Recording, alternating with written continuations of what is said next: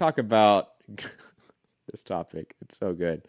Jarrell Miller's co-promoter, Greg Cohen, sentenced to a 6-month prison sentence or term for wire fraud, for a $200,000 wire fraud. He basically ripped off someone $200,000, told them that there was some investment or some stock to invest in, and there wasn't. It wasn't made up, and he just ripped him off for $200,000.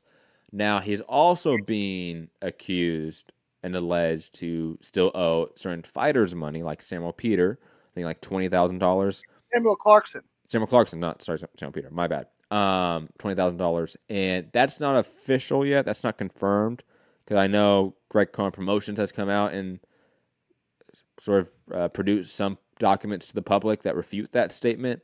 So I am curious about that allegation. But regardless, he's now in prison for 6 months for wire fraud. Shout out to Greg Cohen. Great boxing promoter, right, Gary? He owes my boy money.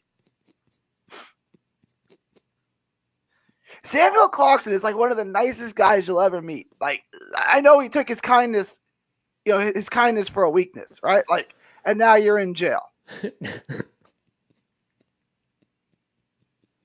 Yeah, I love seeing. Get what they deserve. Greg Cohen has the money probably sitting in his glove compartment. He could have gave it to Samuel Clarkson.